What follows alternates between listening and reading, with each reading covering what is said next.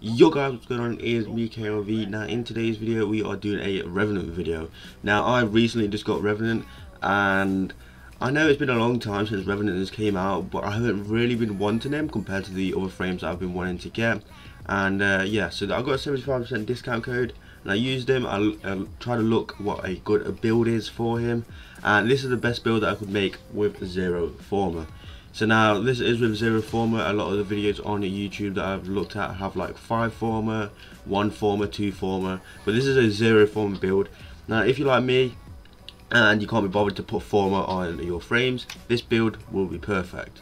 So now this build, so basically I'm going to go through all of his abilities, and another reason why I do like Revenant is all of his abilities all fit together. So let's start with the first one. First is Enthrall. So basically you convert a target into Zulu Thrall. Thralls turn on their allies and thrall through damage on the death. They disintegrate into a damaging pillar of energy. The Thrall horde remains under Revenant spell until this ability runs out. So basically what this ability does is when you throw someone, it will turn that enemy that you thralled basically onto your side. Now this is a really efficient when it is like ancient healers or something like that. If it's an ancient healer, then you will also get that damage reduction that ancient healer does to the enemies. So if you see an ancient healer, make sure you put throw on that ancient healer, as that is a really good thing to do. Next is a Mesmer skin. Now this is basically Revenant's tankiness, and you become involved in sentient energy, redirecting damage and stunning all of those who dare attack. Stunned enemies can be enthralled at no energy cost. So if you use your Mesmer skin and an enemy, so for example the ancient healer is stunned, then when you use your thrall, it will cost 0 energy. So that can work really well. Next is Reeve. Now this is you dash through enemies as a wall of sentient energy, leeching shields and health from any encountered, enhanced for thralls. Now I mainly use this for, like, for example, Wukong's cloud ability. I don't use this too much. I do use it sometimes because it can do a nice amount of health drain, and it does drain, and it is not a bad ability to use, but I mainly just use it just because you move more faster, basically like Wukong's cloud. So next is Dance Macabre. I think I said it right. So this erupts with a multitude of Eidolon energy beams and sweep a circle of death around Revenant. The beams will modify their damage type to target select defenses. While incoming damage is redirected back into beams, hold fire to boost status effects and damage at the cost of increased energy consumption. Thralls killed by this ability leave overshield pickups. Now this is a really good DPS frame, and this is definitely a really good DPS frame. One is it matches the damage type. So for example, when you're going against Grineer, it will be corrosive. When you're going against Infested, it will be viral, and when you're going against what is it, Corpus, I believe it is magnetic. It's something like that. I might have got it wrong, but yeah, I believe it is that. So now they are all the abilities. They are really good to do, really good to use. All of the abilities work very well. Like I said in my last video, I love a warframe when a warframe uses all of its abilities.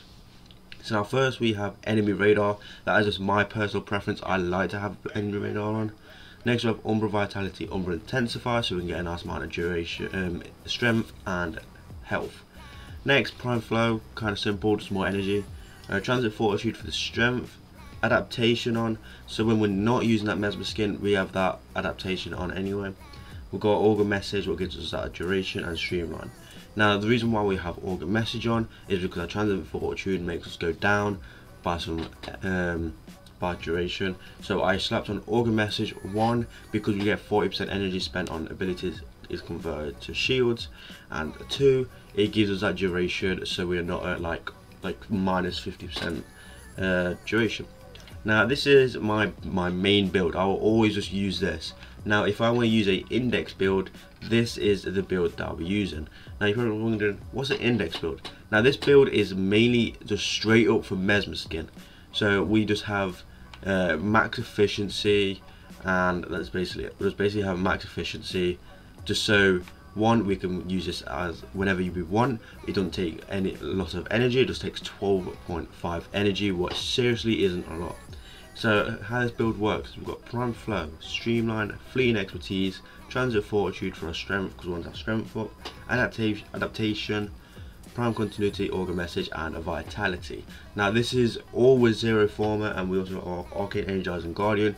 Arcane energize I really recommend because obviously getting your energy back is really nice to have. So I'm going to show you how these abilities will work now. Sorry about the creaky chair if you hear it in the background, but yeah, let's show you on how these work.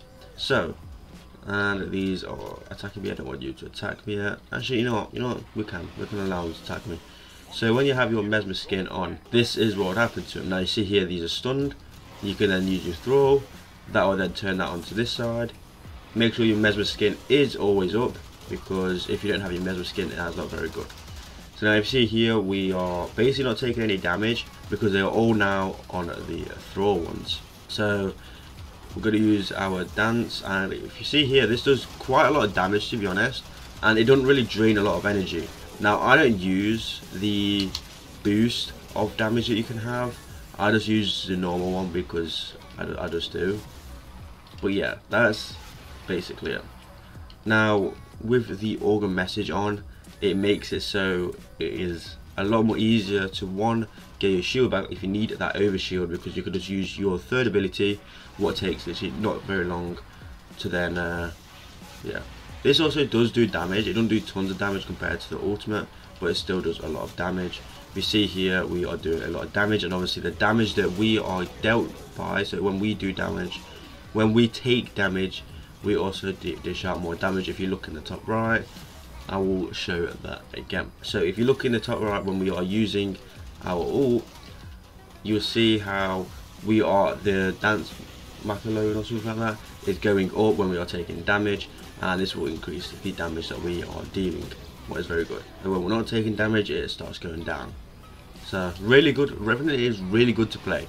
I really like Revenant because, one, he's a tank, and two, he just does a lot of damage. He does a lot of damage when you play him right, when you have the builds right, and yeah. So that's been it, guys. I hope you guys did enjoy this video. Make sure you drop a like and subscribe. I will very much appreciate it. And yeah, see you guys later.